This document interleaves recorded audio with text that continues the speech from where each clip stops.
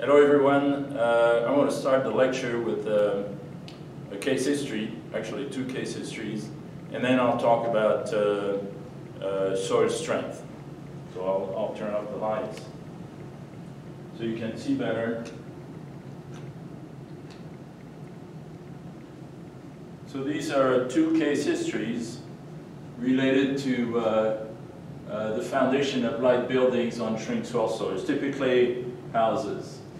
So these are the credits of the information that I collected. And so here's the issue. In the summer, when you have, particularly in the Texas area, the soil shrinks and swells with the seasons. So on the left-hand side, you might have the situation in the summer.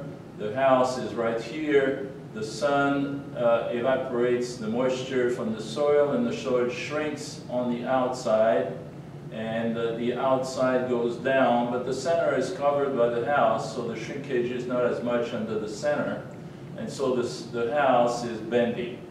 And then you could have trees on the outside as well, and trees pump a tremendous amount of water for their survival, basically, and so that compounds the problem. And you have an issue. In the winter, the soil swells as it rains on the outside, and the soil swells on the outside, but it doesn't swell under the center because the house is covering it. So that bends the house the other way, and that cracks the material. And when you think about it, you know, we build houses out of materials that are very brittle, like bricks and cement and stucco and tiles and things like this, and so we really are not helping each other much. We should be using materials that are much more flexible so that the cracks would not appear so early. You know, material, maybe we ought to think about rubber cements and rubber bricks and things of this nature. So here are some examples. You can see in this case, the photo is not very good, but you can see that this part of the house has gone down because the crack is largest at the top than at the beginning, at the bottom. And looking at the cracks, when you observe a house that is in distress, looking at the cracks gives you a good idea of how the house is actually moving. Here's another case of a house in distress. You can see again, the crack is largest at the top and smallest at the bottom. So this corner of the house is probably going down to create a crack like this. And here's another example of trees. You can see the tree here is creating some problems. The trees here are creating cracks in that retaining wall. So obviously it's a serious issue. So let's go back to some fairly fundamental issues.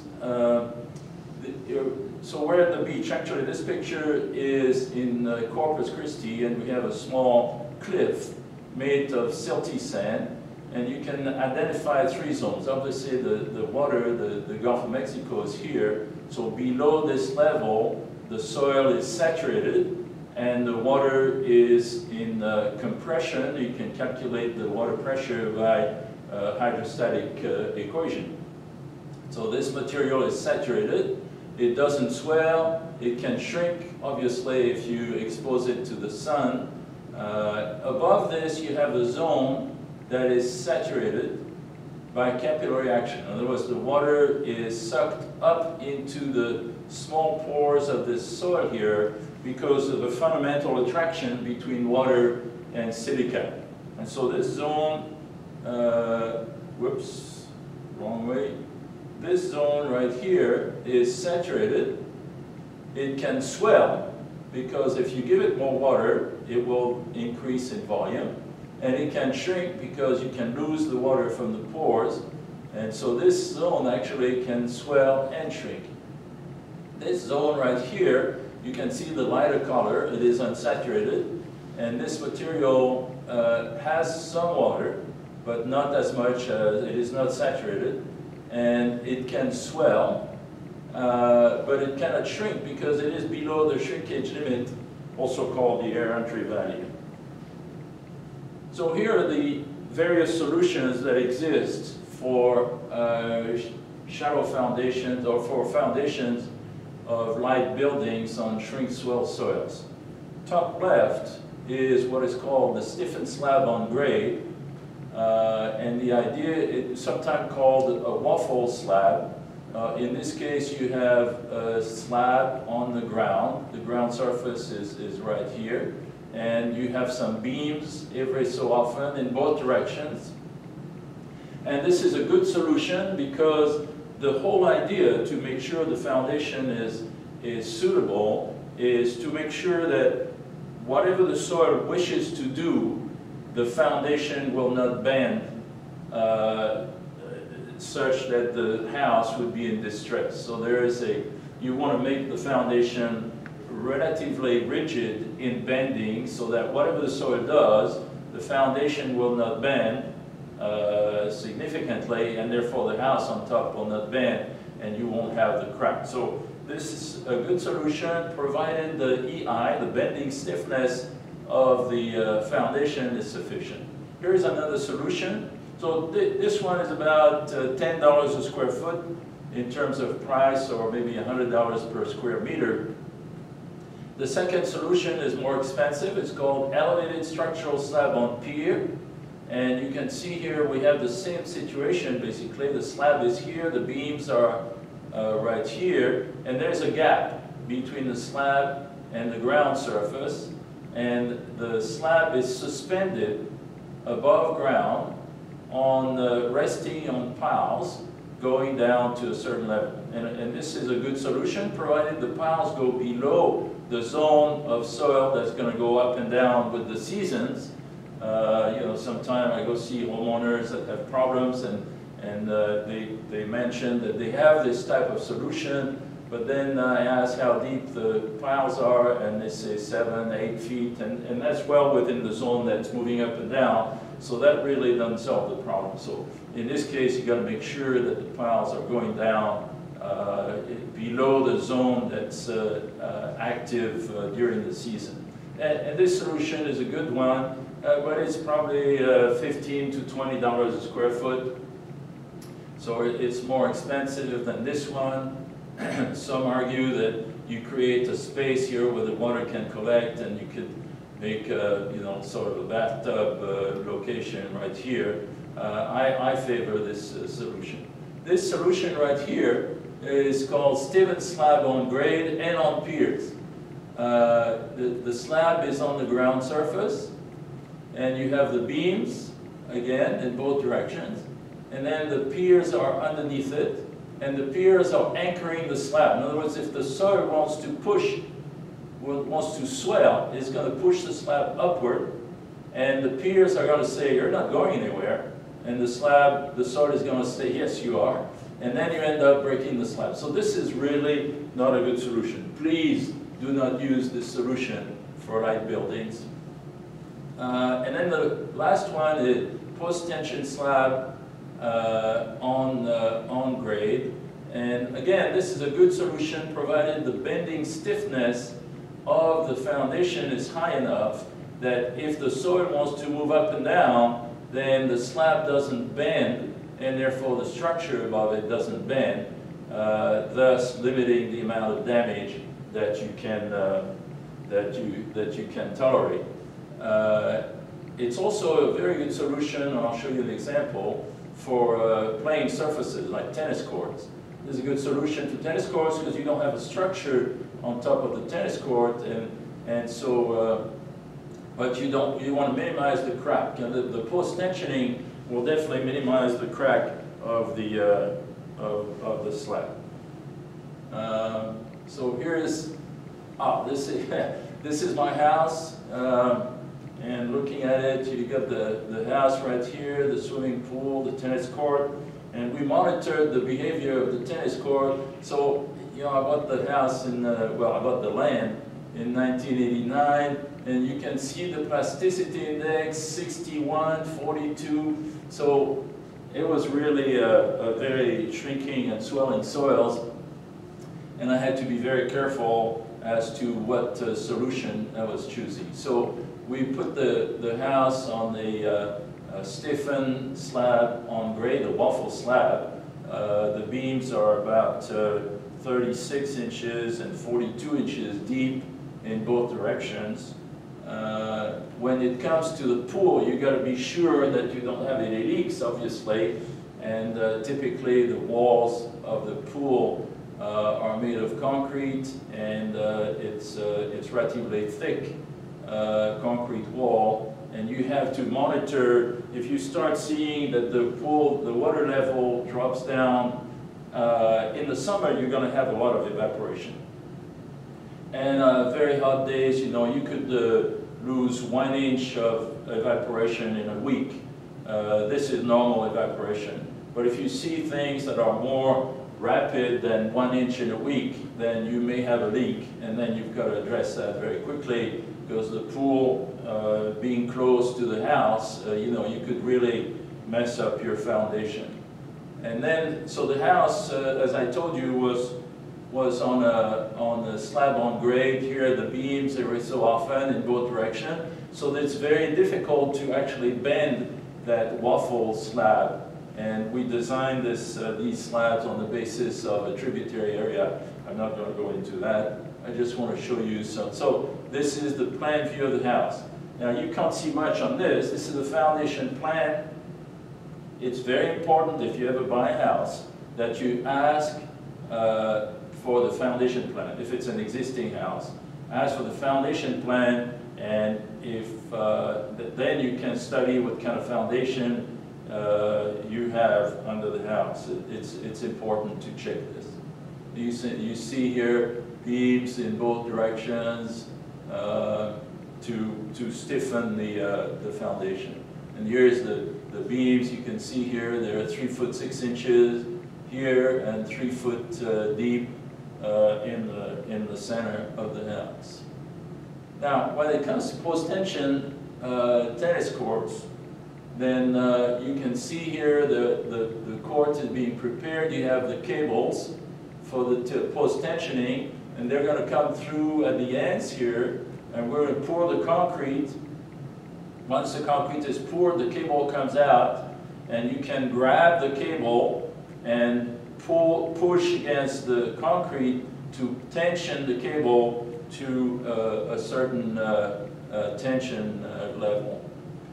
So here's the structure, and this tennis court has been in place for my goodness, yeah, 30 years. 30 years, and very, very little cracking. So it's performed very well under this post-tensioning. And this is, we monitored the movement of that tennis court. So this is the distance across the court. You have about 18 meters. And you can see that at the center of the court, it doesn't move. But on the edges, it goes up and down quite a bit. So that's the influence of the seasons. And you can see this distance is about 5 meters. So 5 meters from the outside, the soil is moving and forcing the post-tension slab to move up and down. But as I mentioned, no cracking. Here is a second case history. And this one is the Allison building. So note the trees here, because that's going to become important. All the trees have been removed to prepare for the site. And then grading. And now preparation of this slab, you can see first we put a layer of plastic to prevent moisture to come through into the building, through the concrete. Here are the beam locations. You can see the reinforcement as well. Then we pour the concrete. If it's in the summer, we do that at night to avoid the high temperatures. And then in the morning, the slab is polished and finished. We cover it with thermal blankets to, again, avoid the cracking. The building is erected, and we monitored, again, here's the finished product.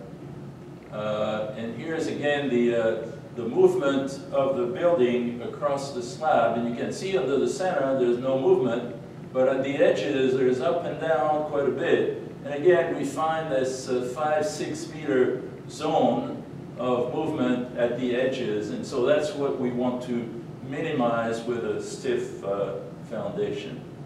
And then the last slide here, let's look at the cost of the foundation. So the foundation with these 42-inch deep beams was $100 per square meter. If I say, well, I'm going to save on the foundation by putting the half depth of beams, and then so I reduce the price to $60 per square meter. The completed building, the entire building, is $1,600 per square meter. So the increase in cost when I go from 60 to 100 is $40 or 2.5% of the building cost. But because you multiply the beam depth by 2, you multiply the EI by 8, because remember, I is BH cubed over 12. So 2 times cubed is 8. And so you increase the stiffness 8 times, but the foundation increase in cost is 2.5% of the building cost. So it's really not worth saving on the foundation because it's very difficult to fix the foundation. You can always fix the roof, you can fix the walls, but fixing the foundation is very difficult. So if anything, don't skimp on the foundation, skimp on the roof if you wish, you can fix it later. But this is critically important. All right, let me put the light back on, and then we'll move to talk about our shear strength. 1, 2, 3, 4. And then I'll do this and this. All right, so the topic today is shear strength of soil. It's a very important topic. You know, we just looked at foundations, and when we design foundation, there are really 2 topics that are important: ultimate bearing capacity and settlement and movement. So what I showed you here was the movement of the foundation going up and down and trying to limit it. Typically in foundations, you know, we have problems of settlement, and so we need to limit the amount of settlement, but we also have to make sure that we place a pressure on the soil that is within acceptable limits compared to the ultimate pressure, which actually would sink the structure, like we saw with the Tower of Pisa earlier in the course. So soil strength. So the topic is soil strength. And anytime you talk about strength of a material, there are 3 strengths. The first one is compression. So you have compression strength, you have tension strength, and you have shear strength. The compression strength is defined as if you take a cube of soil like this, and you apply a pressure this way, a pressure that way, a pressure, the same pressure, a hydrostatic pressure around the soil element, and you try to crush it. Obviously, soils are very strong in compression. What are some materials that are weak in compression? Rice Krispies. You know, if you try to crush Rice Krispies, you're going to collapse it. And maybe cork, things that have voids in them tend to be weak in compression. Tension, of course, if you take a piece of soil and you try to pull on it, it's not going to resist very much. So tension is definitely a weak link for soil. The good news is that because of geostatic stresses, the fact that there is gravity, the soil is pre-compressed. It's under an existing compression before you do anything. So we rarely go into tension in soils, sometimes in slow stability and things, but so while tension is definitely a weak link, it's really not a case that we see very often. However, when it comes to shear, in other words, if you take a piece of soil like this, and you try to push on the top and push the other way on the bottom, then you're going to shear the material, and that shear strength is actually a very critical strength for the soil because it governs the design of foundations, of slopes, of retaining walls. So from now on, if I don't mention anything in particular, when I talk about strength, I mean shear strength. How do we measure the shear strength? It's so important to us. Well, we run tests. We go to the field. We collect samples. We bring them back to the lab. And in the lab, we run some shear tests. So these shear tests are a number of different tests. But in essence, we're going to try to obtain the shear stress and the shear strain. And as we deform the material in shear, we're going to record the behavior of that material, and we're going to get something like this. In some cases, not always. All right? There are times where this is typical of an over-consolidated material, and we'll talk about this later in class. But in this case, you can see that the peak value right here, this would be the shear strength.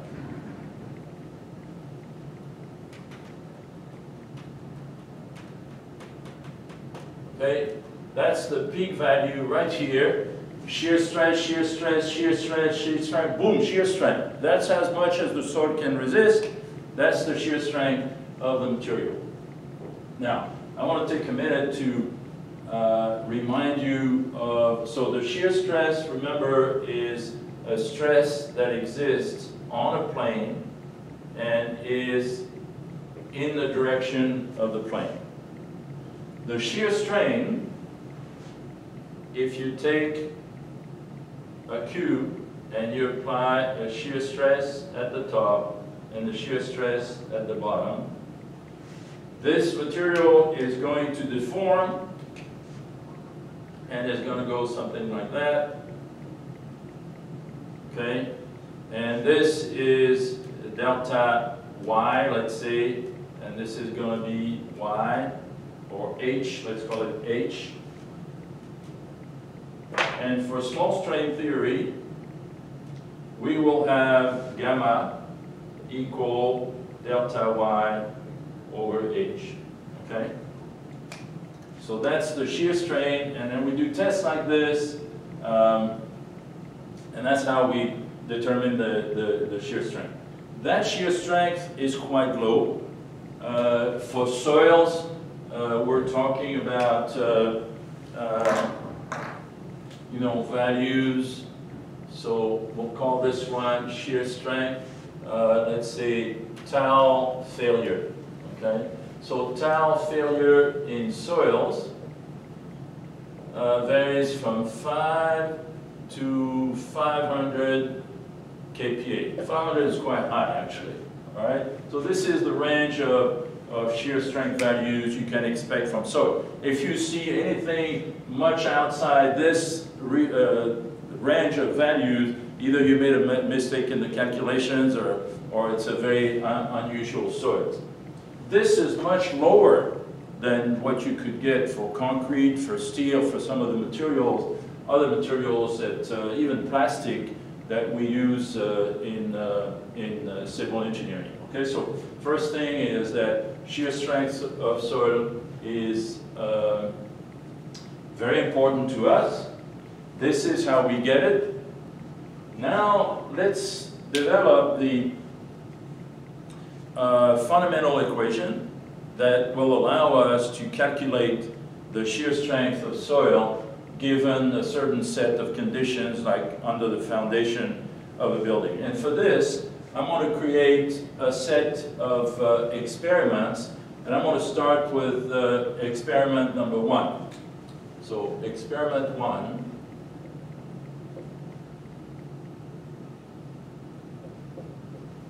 And the experiments are going to become more and more complicated. But the first experiment is quite simple. It consists of taking a block of concrete, and the block of concrete is like this, and it's resting on another surface, like this. The block of concrete weighs N, normal force N, and I want to know how much force F I have to generate to be able to overcome the resistance, the friction in this case, the resistance at the interface between the concrete block and the surface right here. So I can write that F is equal to mu N. And actually, in soil mechanics, instead of a coefficient of friction, we write it tangent phi. All right? We make things a little bit different times the value of N. All right? If I divide by the area, so right here I have an area A. So if I divide F by A equals N divided by A times tangent phi, then I get the first equation, and F is the one that moves the block, so it's the force at failure, so therefore we get tau failure equal sigma tangent phi. All right? First equation, simple case, dry, I'm pulling the block, and the interface, I get tau F equals sigma tangent phi. Again, I'm trying to derive the equation for the shear strength of soil. All right, second experiment. Experiment number 2.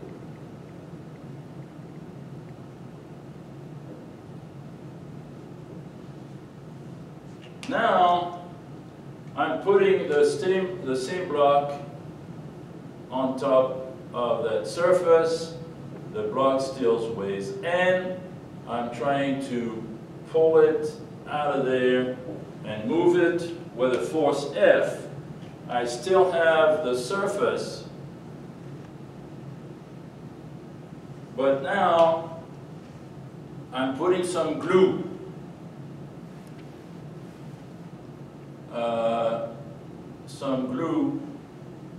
Between the block and the surface. So in that case, this glue will generate a certain force, and when I write the equation, I've got to break that glue after it sets.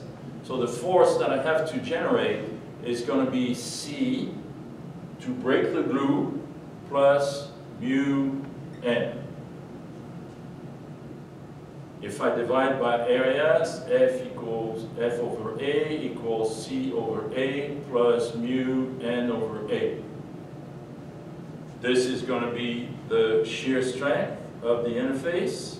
This is little c, the cohesion, and then sigma, the normal total stress, times tangent phi. Okay? So we moved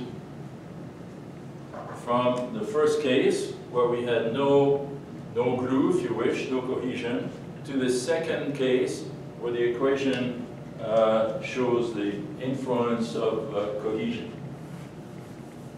Let's do a third experiment. And this third experiment will again become a little bit more complicated. Let me erase this.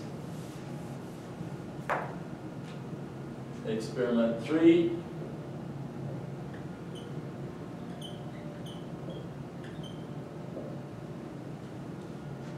I still have the same block, but now, so let's say that the surface is somewhat irregular, and then here I have some, again, in green. All right, so the surface at the bottom here is also irregular. And I have some water, so I have some glue at the contacts. So I have that cohesion. And then I have some water. I guess I'll use the green. I have some water in the middle of the pores here. Okay? So this is water. And then the blue is the glue. All right. And the block still weighs N. And I want to know how much force F I have to generate to be able to move that block. So now I can write that F. I still have to break the glue, so I've got, let me keep the colors I've used. So I've got F. I still have to break the glue, and now I have the friction, but the weight of the block is N, and I have water pressure here. There's a water pressure, we'll call it U sub W. U for pressure, W for water. So now this water pressure is pushing up on the block, and the net force is N minus UW, the pressure, times the area. So this kind of uplift force that is pushing up on the block, so I don't have the full N value because the water is in compression. So if I divide all this by the area, I've got F over A equals C over A plus U times N over A minus UWA over A over A, so this cancels. And then the final equation in this case is going to be tau sub F equal little c, the cohesion, plus sigma minus UW times tangent phi. Okay? So this is a more general case. And you can see it coming. This is an interface that is simulating the interface within the soil. All right, experiment number 4. Well, in experiment number 4, we're still going to have water. But this water is, so in this case I should add pores are saturated. Okay, there's water everywhere in the pores. The experiment number 4, the pores are going to be partially filled. And we're going to repeat.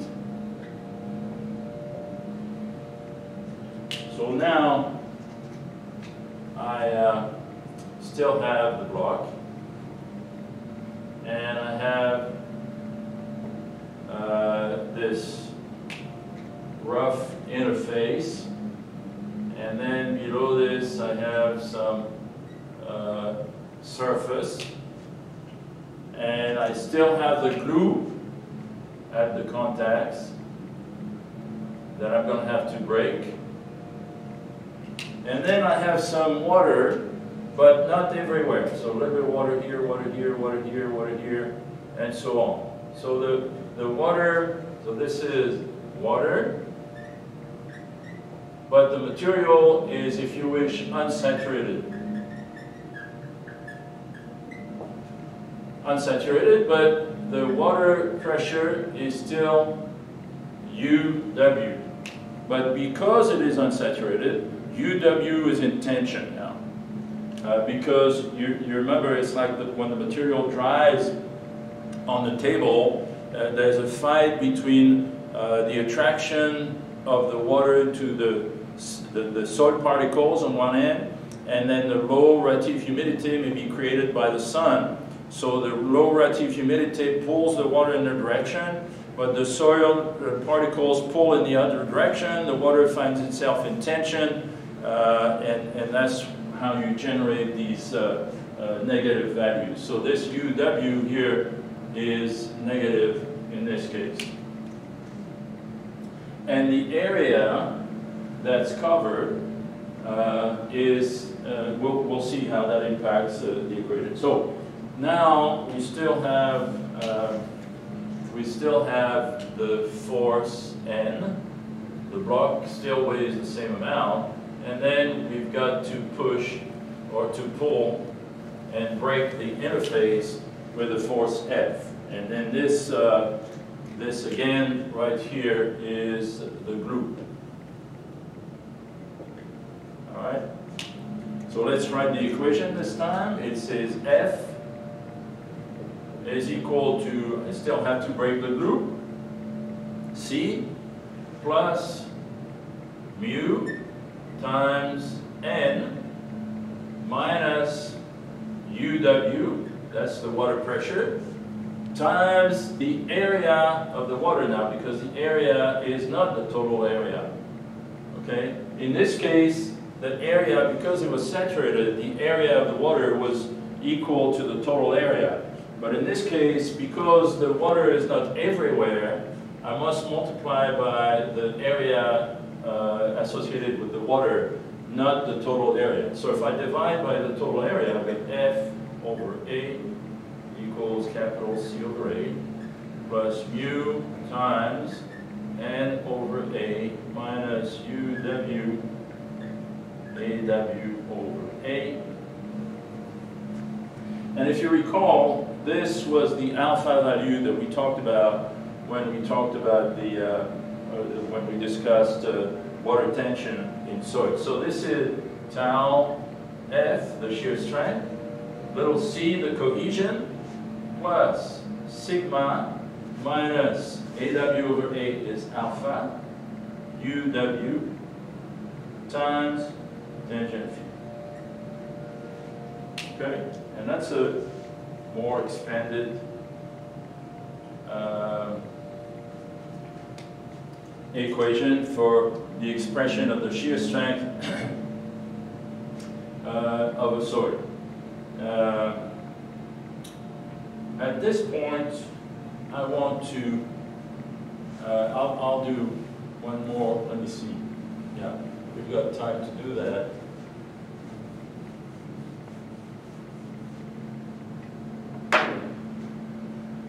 So this is the, if you wish, the general equation. The one that I want you to remember, we'll frame it here. So in this equation, tau F is the soil shear strength.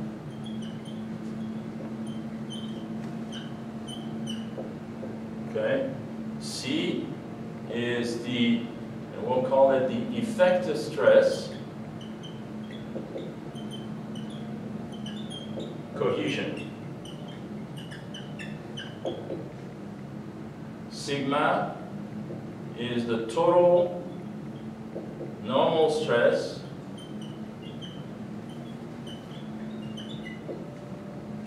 and then I'm going to put this one in capital letter on the plane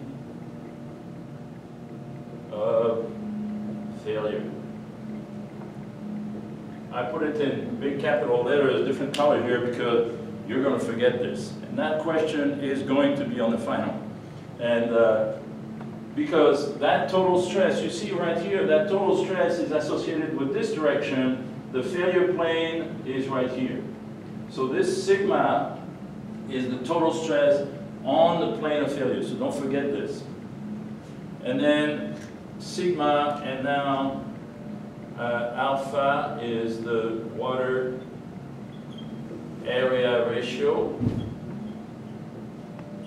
And a rough estimate is the degree of saturation. S, and then UW is the water stress. So it could be positive, it could be negative, and then phi is the effective stress, friction angle.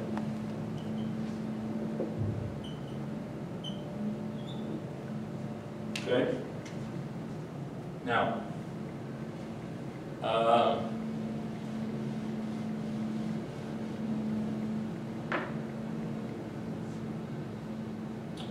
this right here, this quantity is sigma prime. The effective stress, effective normal stress on the plane of failure.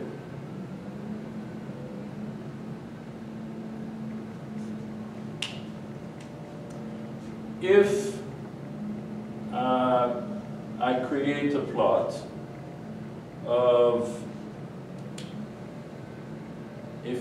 plot of, tau, the shear stress, versus the effective stress, then in that plot, this equation, which dictates the strength, the shear strength of the soil, I'm going to have tau f on this vertical axis, and I'm going to have sigma prime on this expression here on the horizontal axis. So I've got, if you wish, y equals ax plus b. So I've got a straight line.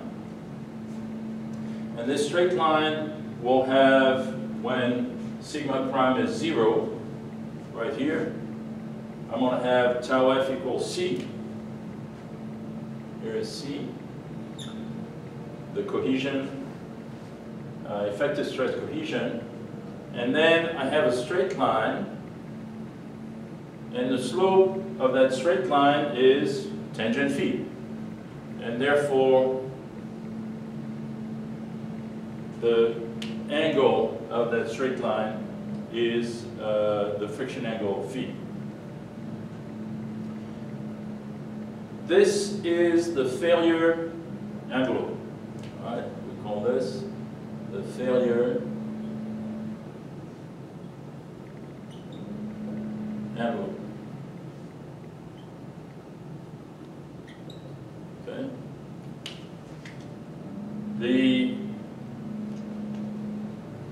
The soil stress state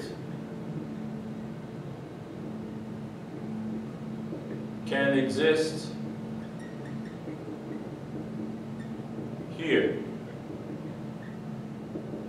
Okay? You can have stresses of tau and sigma prime that are actually below the failure envelope. But you cannot have a stress state that's above the failure envelope. This is not possible. Okay, why? Because the stress state starts here, it gets up, up, up, up, and boom, it fails.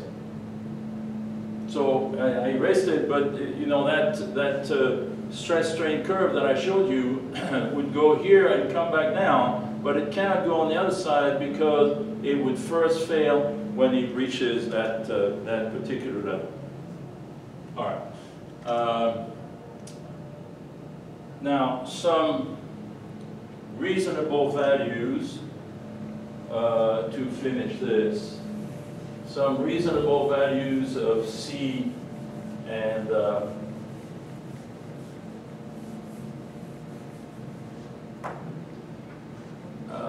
of C and phi. So if we are in, you remember we have talked about gravel, we have talked about sand, we have talked about silt, and we have talked about clay. Okay. We also have mentioned, I believe, what is normally consolidated and over-consolidated. Normally consolidated means that the soil has not seen any stress higher than the stress it is subjected to today. Over-consolidated soils are soils where the stress today is lower than the stress used to be in the past. For example, if you were in Chicago about 10,000 years ago, you would be under about 300 meters of ice. That was a lot of weight on the soil, and that soil has been pre-stressed, pre-consolidated, over-consolidated by 300 meters of ice. Today, the ice is gone, the material is over-consolidated. Now, if you go to New Orleans, and in New Orleans, there was no ice. The ice basically stopped around St. Louis, you know, the 10,000, the glaciers came down to about St. Louis level. So if you're in New Orleans, there was no ice. And the material keeps being deposited by the Mississippi River coming through and eroding the country, depositing it in the Gulf of Mexico. The material in New Orleans is normally consolidated because the stress today is equal to the stress 10,000 years ago. So there's no pre-consolidation in this type of material. So maybe we can put normally consolidated here and over-consolidated here. All right. And when you think of these types of materials here, we're probably talking about 30 to as high as 45 degrees for feet and 0 for C. Okay? There's no cohesion basically in sand and gravel. When it comes to silts and clays, the friction angle is typically lower, and it could be as low as 20 to 30 degrees for feet. And one of the things that impacts this friction angle is the plasticity index, because the higher the plasticity index, the smaller the particles, and typically the slicker they are, the less friction they generate. So you could have some high plasticity clays that have friction angles of about 20 degrees. And then here I would say normally consolidated soils, C equals 0, and then over consolidated soils, C maybe 5 to 20, 25 kilopascal. Okay? So this gives you an idea of what these typical values. So C equals 0, C equals 0, except for those. So that means that in this equation, this is the big term. And soils are primarily frictional materials. Sometimes we have some glue, like we do in over-consolidated materials, but most of the time soils will be frictional materials. So that's critically important to remember. And then these are some of the range of values that you can expect in typical soil. That concludes the first lecture on soil shear strength.